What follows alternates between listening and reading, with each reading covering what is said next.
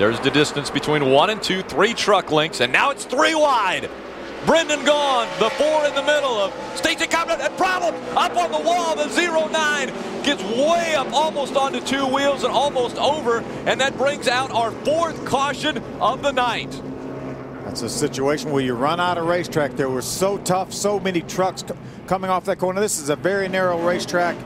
Brendan Gaughan's a lap down. He doesn't want to give up the spot. He's gained down on the inside, and he's counting on someone else to lift. He said, I'm not lifting. I've got the line here. I'm the first guy on that is a lap down. I'm lined up to get this lucky dog. I'm not letting off, and it caused a crash.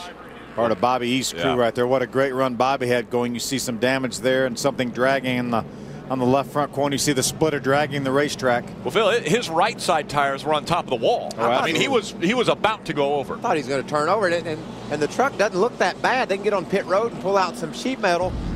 He might have came through that okay. See, Brendan, he's shoving up on the 4. The 4 gets into Todd and just gets out of control, and that sends Bobby East into the wall. Yeah, the 4 just had to chase it up the hill after the contact, and then when he went up the hill, Bobby East had nowhere to go. Watch this now. He's going to chase that truck. You see he gets a little bit sideways, and when he uses a little bit more of the racetrack, there's Bobby East with nowhere to go.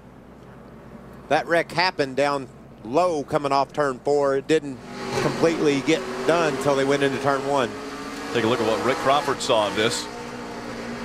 That's a great job. We saw Rick Crawford very much like that at St. Louis a few years ago on a multiple green-white checker event. Bobby Hamilton did the same thing. Same exact thing. That changed the world for us. It did. We went from multiple green-white checkers to one try. You guys have one shot at it.